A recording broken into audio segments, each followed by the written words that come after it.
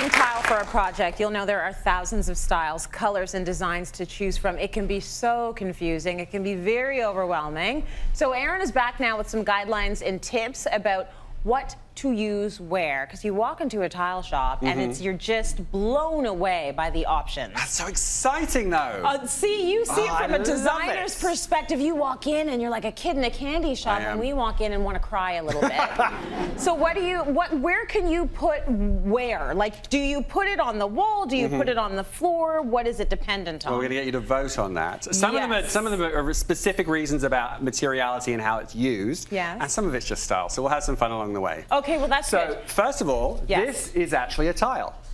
That is huge. This looks like a slab of marble. This is laminate made in Italy. Okay. This is 1 meter by 3 meters. It's 200 pounds. It is quite thin. It's 5 millimeters thin.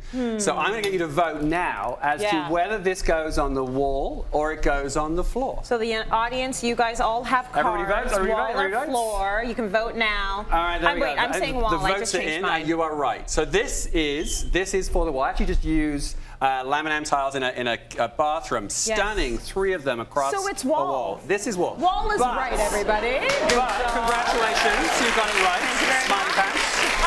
But they actually make a thicker version, which is used as countertops. This is a ceramic tile, which is even larger than this, which you can use as countertops. You can cut and chamfer the edges and make a fantastic contemporary countertop, but this can also go, because it's thick enough, on the floor too. Really? So you can have stunning marble slabs that I need to feel this. Can I walk on this with stilettos? You could walk on that with stilettos. Yeah? This would not go into a bathroom though, because it's a little on the slippery side. That is beautiful. But it is absolutely stunning, made in Italy, and this is from stone tile. So they have a fantastic selection, and there are metallic finishes and stone finishes. Lovely. And it's all digitally printed directly onto the surface. It's absolutely gorgeous. And when you go to Italy, you see people walking on this. If that was my house, I'd say, take off your shoes. Exactly. Take them off. Take off your shoes and your socks. Take off everything. All right. The next one is very, very cool. Lift this one up. So this one, it looks digitally, it's a digital print made to look like a large kind of chipboard, but with painted stripes across it. It has a kind of fantastic matte finish. So what would you guys suggest for this one? Wall or floor? I'm going to go with floor for this one, and most of you agree with me. I know. Floor. You know what? I'm going to disagree What do you because say? this actually can go on the wall or it can go on the floor. But it's so this one's a design one. It doesn't matter how thick it is. Okay.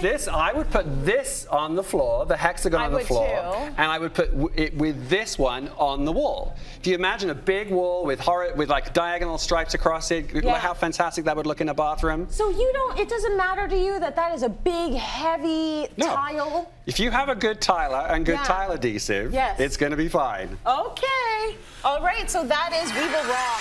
Sorry. The people that said wall were absolutely right, and there were a few of you. These ones are from Metro Source, and they're absolutely stunning. So here we go, wall or floor, beautiful kind of digital print. Reminds me of... wall or floor. What are you saying? Wall, you guys are right. I said floor! Wow! So you wouldn't put this on the floor because it's too shiny, and it's too large. It doesn't allow you to grip. You can leave it right down there, and we're going to grab a shot of it where it is. All right. But take a look at this one. I would put this one on the floor with this on the wall. Enough surface grip on there for you to feel comfortable and not slip in a bathroom, but not too much that it grips too much and gets too difficult to clean. I wish you could feel this because the texture of it is incredible, and so this would actually inform your vote. I think this is definitely something you would want on the floor. I was wrong about this guy. All right. Okay, so are we going to vote on this one? We are going to vote on this one. So this one, what are you guys going to say? Explain to us what it is. This one is a terrazzo of what looks, actually not a terrazzo, rather, it's a mosaic of stone in a wood grain stone and also a white marble. Okay. This is from Saltillo, and it's a fantastic kind of Mediterranean look. So wall or floor for this one? Well, first I want to give them a hint before you vote. It feels really good underfoot, I would say. Yes. So I'm going to go with this. You guys are all right, floor, because this one, fantastic.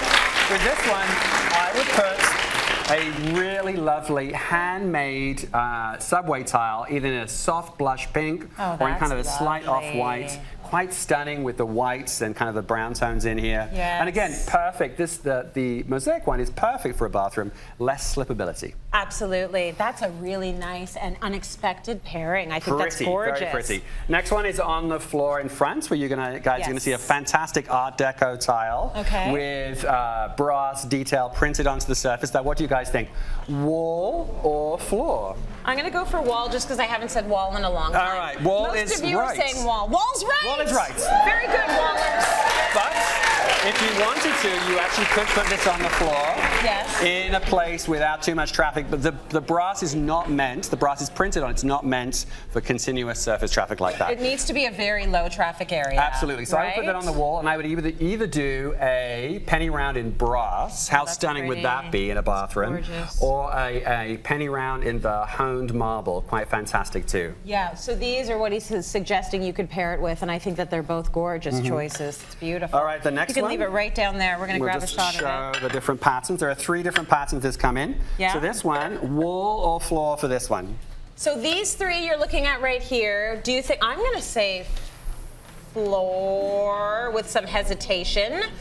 And you're switching, okay, well, it's 50-50 again. It is half and half, but you're right. You're both right. Okay. I would, from a design perspective and from usability, these can go on the floor because they have enough grip. Yeah. But the pattern is fantastic too, and terrazzo is so on trend, so that it's a lovely look with a big terrazzo slab that matches it too. This would be what you would is from Stone Tile again. Yes, quite fantastic. Very nice. Okay, I'd say you guys know a lot. You must watch Cityline.